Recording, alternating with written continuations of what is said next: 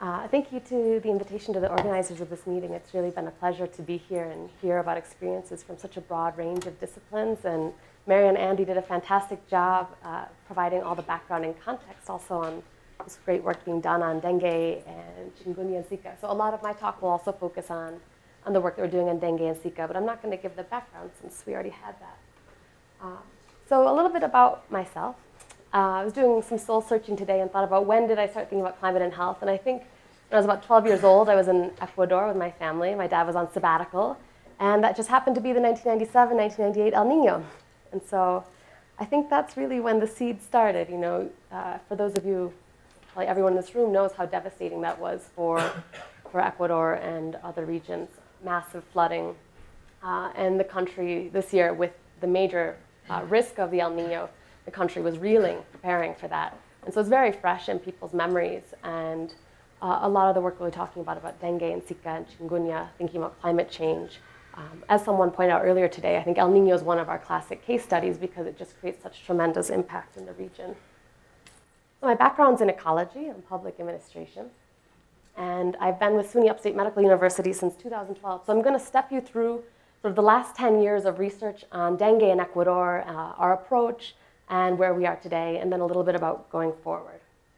And just to plant the seed, for the next session when we have this half hour of discussion, what Rosemary and I had talked about was trying to start to create a conversation amongst this group about where are we going from here as a group, as a consortium. And so what are those personal factors? What is really driving everyone? Why did everyone travel to this beautiful place in Aspen to spend this week together? So I will ask all of you to sort of think about that, and that's what I want to share in my talk. So really briefly, classical climate-sensitive infectious diseases. On the left, we have a photo that I took in the urban periphery of Machala, the study site that I'll talk about. This is the tube of water behind the houses built on the edge of the city. This is people's water access, which is in the same place where all of the sewerage from the houses directly goes. You know? So you can understand that there's a high amount of vulnerability. And through some of the work we did on cholera surveillance, we found high prevalence of cholera in the environment. This photo here is from a study actually that we did with Mary back in 2008 in Guayaquil, which was one of the first studies we did on dengue in Ecuador. So it all began here with the links to NCAR and Mercy Borbor as well. And this is a photo we took in the kitchen of a household in the urban periphery of Guayaquil. And this container here is the household water storage and drinking and cooking. And you can sort of see there were markings on the side where the Ministry of Health came to inspect it. And it was positive for Aedes aegypti larvae. So we have the focal breeding site and source of risk for dengue transmission right in the household. And so as we think about climate and health, I always think about how do social conditions interact with climate to affect these health outcomes like cholera, typhoid, chikungunya, and Zika. And you really can't separate the two. And so my work has been focused on creating this long-term climate and health surveillance and research platform in southern coastal Ecuador. Our work has been built on I would say, a step-by-step approach through creating strong institutional partnerships with the Ministries of Health, with the National Institute of Meteorology and Hydrology, and a broad network of partners. My work as an ecologist has been informed from this social-ecological approach to the studies. We've worked to strengthen these surveillance systems through ongoing training and capacity building, integration of data through spatiotemporal modeling, and the last piece I'll talk about is the service to improve the health of local communities. And of course, the goal of all of this, I think, at least initially, in this first phase, was to generate the evidence base for the effects of climate and health. You know, I think anyone who lives in these areas, any community member you talk to, clearly understands that climate affects their health, and if they understand that climate affects dengue and cholera. But as scientists, my role was to come in and provide that evidence. And then how can we use this information to inform and develop new public health interventions? So this is a panorama of our partners in country with whom we have formal partnerships up here on the right, and down here are partners in the US. And we work with a broad range of partners in many sectors. To be able to do this kind of work, and I think to be effective, you need to be able to work and talk across many disciplines and different sectors. And this is something I always show students also when we think about what is global health and where might you see yourself in the global health arena. So from 2007 to 2012, I began my PhD work in Ecuador. And a lot of this work, as I mentioned, was to establishes evidence base for climate and social ecological risk factors for dengue. And this work was done in partnership with the Ministry of Health and the National Institute of Meteorology and Hydrology. So throughout most of my talk, I'm going to be focusing on the city of Machala, Ecuador, which is a city located right here, about an hour north of the Peruvian border, 3 hours south of Guayaquil. It is a port city located along the Pan-American Highway of about 250,000 people. So it's a major, it's a very important place for surveillance because you have a lot of movement of people and goods. And dengue is hyper-endemic. Since the early 2000s, all 4 serotypes have been co-circulating. In 2015, chikungunya emerged, and this year, Zika emerged. The first cases were confirmed in February. Ecuador, for those of you who don't know, is right here, sandwiched between Colombia and Peru, located on the equator. We have year-round dengue transmission, although strong seasonality that tracks the hot, rainy season, and also very affected by El Nino events, as I mentioned before. So in Latin America, some of the work that Angel Muñoz's group and his team at IRI has done has shown that across Latin America, most of the variability can be explained by interannual variability more so than long-term trends. And in this region, in coastal Ecuador, this interannual variability is driven by these El Nino events. The very first talk of today did a fantastic job, our speaker, describing El Nino events and teleconnections. And so you can see here, this is a figure showing correlations between the Oceanic El Nino Index and between October, November, December, and 3 months later, rainfall. And areas that are red are strongly correlated. So coastal Ecuador is strongly correlated with warming of the sea surface temperature. And if you looked at a graphic for temperature, it's very similar. So when you have El Nino events, warming of the sea surface temperature, we also have warming increases in mean air temperatures. And when we think about climate change, there are many concerns that climate change will increase the frequency of extreme El Nino events. As I mentioned, that's one of the most important drivers of this interannual variability in rainfall. And so this study, published in Nature Climate Change in 2014, projected that the frequency of extreme El Nino events will increase from 1 event every 20 years to 1 event every 10 years. So you can imagine this has a tremendous impact on the people living in these areas. And as we all know, the world is getting warmer. And the work done by Angel Muñoz and his group also showed, when they did this time series decomposition, that if you wanted to understand variation in temperature across the Americas, long-term climate trends were the most important component. And so overall warming in the region was most important for Latin America. So in addition to increasing frequency of extreme climate events and warming, we also have urban demographic trends. As we're all aware, Latin America is one of the most urbanized places in the world. About 80% of the population live in urban areas. These are photos from Guayaquil, the biggest city in Ecuador. These are photos that I took. Actually, this photo was also when Mary was there. That's on the outskirts of Guayaquil. This is a photo at some of the new developments right on the waterfront. Very beautiful hotels. And so these are extremes in living conditions within the same city. I think we see this probably throughout many developing countries. But if we want to understand health outcomes, we need to understand the social context. Of course, people living in this apartment building are not affected by climate events the same way as people living in the outskirts of the city. And so in this first phase of our research, we used a mixed methods approach, or participatory methods, a whole range of different methods. Started working directly with community leaders and engaging the climate and health sectors. So that was a first step, was just to get everyone to sit down at the table together, which can be a major undertaking. We did a range of entomological surveys, pupil surveys, and OB trapping, household surveys, community focus groups, and spatiotemporal analyses of existing climate and health data. So I call this all bucket biology. This is all done basically without much funding, sort of without doing any major prospective cohort studies. We said, okay, what can we learn from the information that we already have and from doing simple surveillance studies? And so one of the first studies that we did was in partnership with Rachel Lowe, who's a fantastic modeler, a dengue climate expert who's at IC3 in Barcelona. And Rachel and I met at a climate, the IRI used to put on these workshops called Climate Information for Public Health. And for those of you who attended them, they were fantastic. And so Rachel and I met, and within 3 days of meeting, we had put in our abstract to ASTMH to do what turned out to be this paper. So it was just this fortuitous meeting.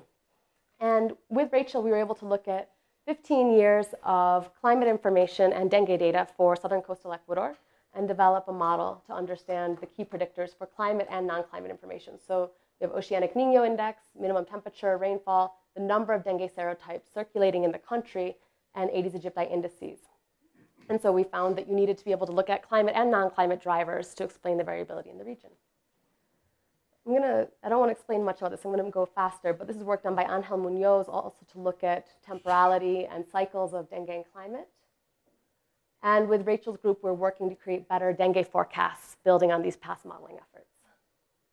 We also conducted those field studies that I mentioned, entomological surveillance studies, and surveys, focus groups, to understand how climate affected dengue risk within the city. Participatory methods, working with community members to understand causal pathways, misconceptions, and roles of community and government. And all of this information came together so that we could begin to characterize what I understand as a social ecological system for dengue in this region. So it's important to understand that the social ecological system for dengue in Machala is not the same as Puerto Rico or Thailand or Kenya. And so having local studies to understand this dynamic is really important. And so in our study, we found you have these large-scale climate drivers like El Nino, local climate effects, rainfall, minimum temperature, different things are happening during the dry and rainy season depending on water storage behavior, and different household and demographic risk factors come into play in each season. And so this is important if you want to inform public health interventions. So phase 2, since I joined 2012, under Rosemary's leadership also, she had begun the Center for Global Health in partnership with Tim Endy at SUNY Upstate. I had the opportunity to join the team to continue my work there. And so with support initially from the Department of Defense, we set up a study called Capacity Strengthening in Ecuador, partnering to improve surveillance of febrile vector-borne diseases. And this study has been ongoing since the end of 2013. I'm going to explain a little bit, I'm going to step you through the surveillance study. It has active and passive surveillance. We work with 4 sentinel clinics in the central hospital in the city. We have a network of microclimate sensors, which are the triangles. And this is providing high-resolution longitudinal spatiotemporal data on a whole range of parameters, including human infections, so the clinical aspects, the virus serotypes and genotypes. Also, I should mention, we looked at Chagas, dengue, chikungunya, and Zika, mosquito vector and infections in the mosquitoes, human nutrition, social ecological risk factors, microclimate. In addition, we've done several intervention studies to test new mosquito control devices that we're developing, and a study on environmental surveillance of cholera, which I'm not going to talk about, but I'm happy to talk about offline. Our work on dengue currently is being funded also through these NSF grants, through an NSF Zika grant, Zika Rapid, the top one, and the second one, an NSF NIH EEID grant, which is funding a 3-year cohort study that we're in the process of launching with eye buttons. Because someone asked about eye buttons, I made sure to pull up a photo here. I think that was Mary, right? So these are these cool little buttons that we're putting in all the households to measure temperature and relative humidity during this cohort study. And we'll have data on adult mosquito abundance, household risk factors, and dengue and Zika prevalence in humans and mosquitoes along an elevational gradient. Well, it's not an elevational gradient so much as 4 different sites in different climate regimes at different elevations, but they're not, it's not like a straight up gradient. And our approach to doing integrated climate and health surveillance was recently profiled in this publication by the WHO and WMO, which has a series of, I think there's over 40 different case studies from around the world. So I'm going to talk you through quickly our surveillance study. We work with, as I mentioned, sentinel clinics in the central hospital. So if a patient has a suspected dengue, chikungunya, or Zika case, our nurses are contacted. And there's a woman here under the mosquito net, and this is in the emergency room in Machala.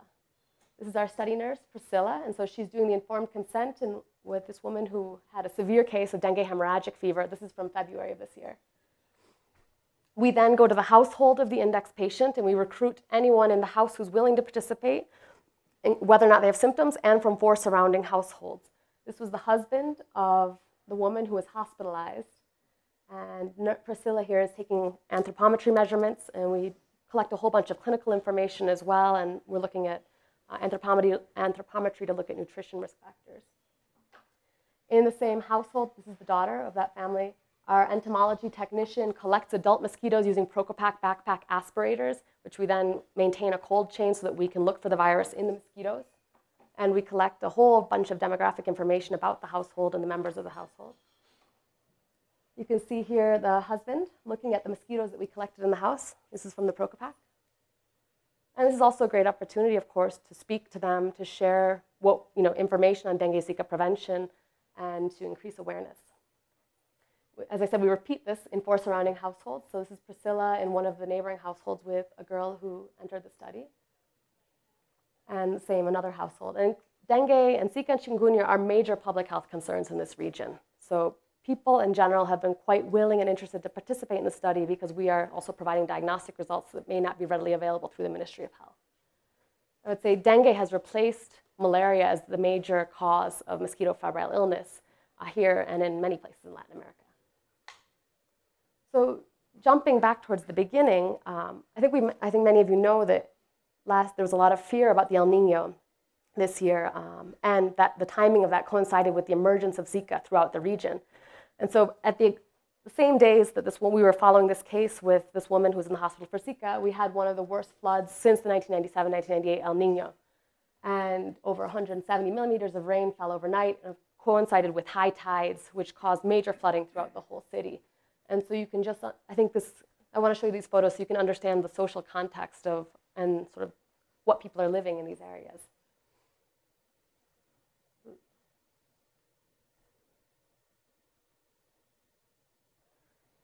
So following the flooding and the Zika outbreak in Ecuador in February, at the same time as our surveillance studies were ongoing, in April of 2016, Ecuador had one of the worst natural disasters in the last 30 or 40 years.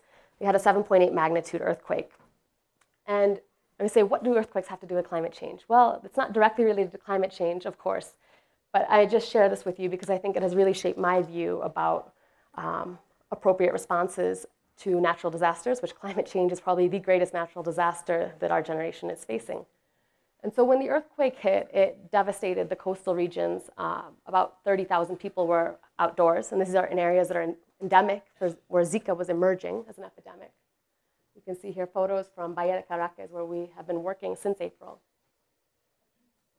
Major landslides that cut off some of the communities. People, military people distributing water because we were without water for more than a week, and a lot longer than that actually, but no power for a week.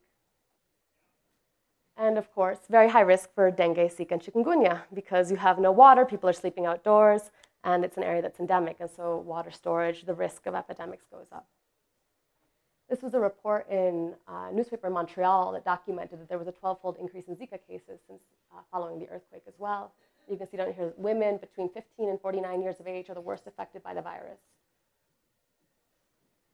And so what did we do? We started working with the public health sector to mobilize efforts to provide medical services to the communities. I'm not a physician, but I know how to work with the ministries of health.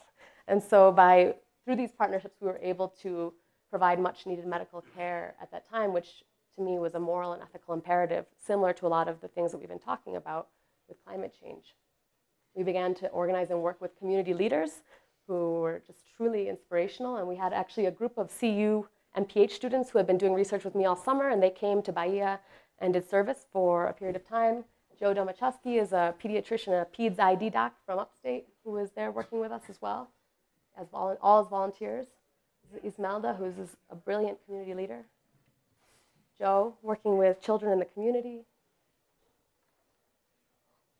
Ryan and Dan, who are med students from upstate, providing service in the clinic. We also did Zika education through Zika plays at the schools, because these are areas that were in the midst of a Zika epidemic. Yeah. These are Reese and Jai and Keith. These are CU and PH students.